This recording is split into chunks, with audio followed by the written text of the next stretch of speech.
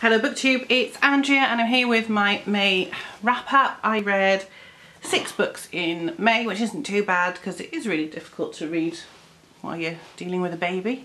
So let's go through them very quickly. So the first book I read was Lisa Gardner's Hyde.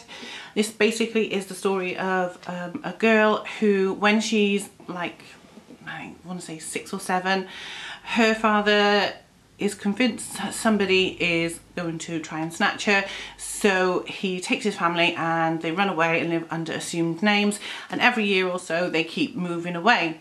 Eventually she's grown up, her father's died, her mother's died, and she's on her own, and she's settled in Boston, which is one of the towns where they used to live, and she finds out that the person who was stalking her back in the day is now back. Or is he? It's very confusing. So basically what happens is the policeman, they find in the abandoned grounds of an abandoned asylum a tomb that contains 6 bodies, one of which is one of Annabelle's, that's the name of the girl, her childhood friends.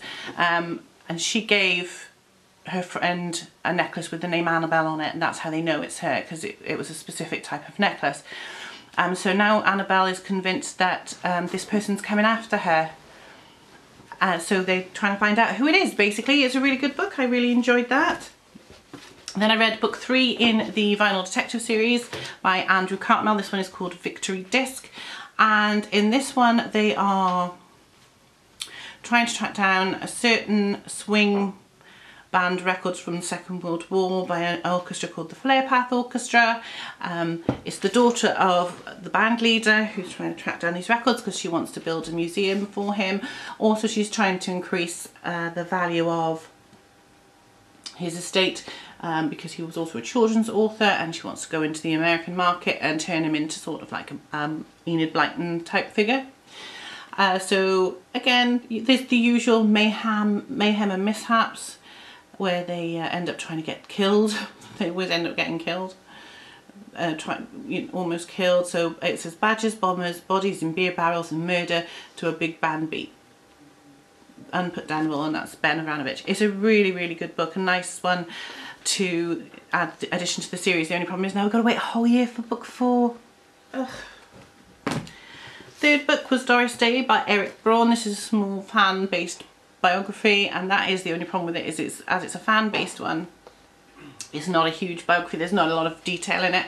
I would like a really chunky biography on Doris Day with a lot more information, but it was still really nice to read. It was a good read. Stephen King book of the month, I read Finders Keepers, because the book they were reading this month is one I read last year. I think it was Firestarter. I'm sure it was Firestarter this month. So this is book 2 in the Bill Hodges trilogy. So in book 1 he called The Mercedes Killer. In this book it still follows on from that, in the fact that one of the people involved was, his father was a victim of the Mercedes Killer. Although he wasn't killed, he was seriously injured. Basically the main character at the beginning of the book, Maurice Bellamy, goes to an author's house. The author's name is John Rothstein, and he wants, basically they go to rob him. There's 3 of them, but he's more interested in any hidden writing because John Rothstein has withdrawn from view. He doesn't want to be in the public eye anymore. So this guy goes to see if he's actually secretly written anything else, because he wrote a trilogy of books that this man really loved, apart from the last one where he felt he sold out, and he feels there should be more. And it turns out that John Rothstein did write more in the series, but he's never had it published. It's sitting in his safe. So Maurice and his cohort steal, I think it's $22,000 and the notebooks, and then they kill the author, they leave, and then Maurice kills his 2 cohorts and buries the trunk in the woods behind his house. However, that night he gets arrested for various crimes, including aggravated, like a really bad rape, and he gets sent down for life. His mother sells the house that she lived in, and then Pete Sorbers and his family move in, and his father was brutally injured by the Mercedes. He discovers the buried trunk with the cash and the notebooks in it, and his family go through a rough time financially, so he starts sending the money that's in the trunks in about $500 increments in envelopes to his family. He post some various posters around the city. And then in 2014, Morris is released from prison, and he's coming back from the trunk. And can Bill Hodges save Pete Saubers before it's too late? No, that's what we need to know. Book 5 was Birdsong by Sebastian Faulks. Now I bought this a while back because Newport Playgoers did this, I think it was last season, and I went to see it, and while I enjoyed the play, the book is so much better. It's like the whole movie thing, usually, but not always, the book is better. And there were bits that were missing from the play that are in here, which makes it so much better. So I did enjoy that. In fact, I cried at the end. It was very sad. And finally, I read book 5 in the Cardiff Bay Murder Mystery series by Wonny Lee, Never Dead. In this time, a man is murdered on a Cardiff train, an elderly man. He has been catching the train for a week because his granddaughter, who was adopted out when she was a baby, is on that train, and he wants her in his life.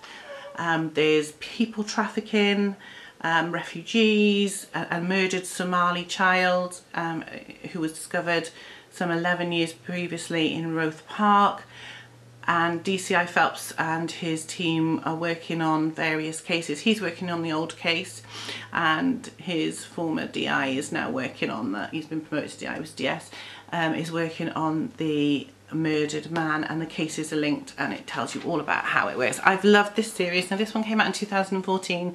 There hasn't been a book since, so I do wonder what's happened there. It's a shame because these are really good, and the way this book ends suggests that there would be more, so I don't know what happened, whether something happened to the author, or I just don't know.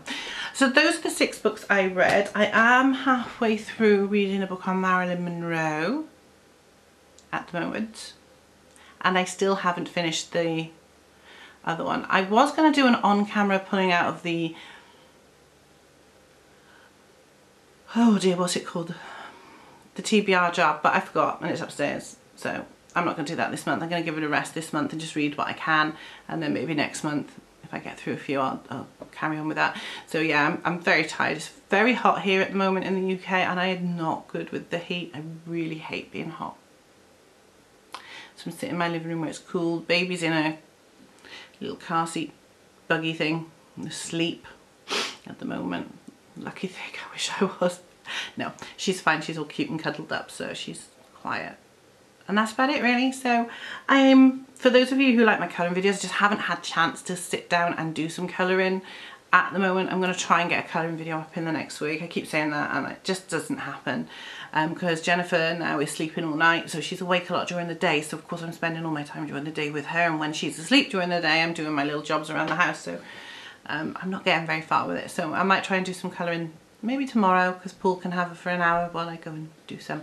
But that's it for now. I'll see you all soon. I hope you're reading lots of great stuff. I will be commenting on your booktube videos when I can, and I hope to see you all soon. Bye.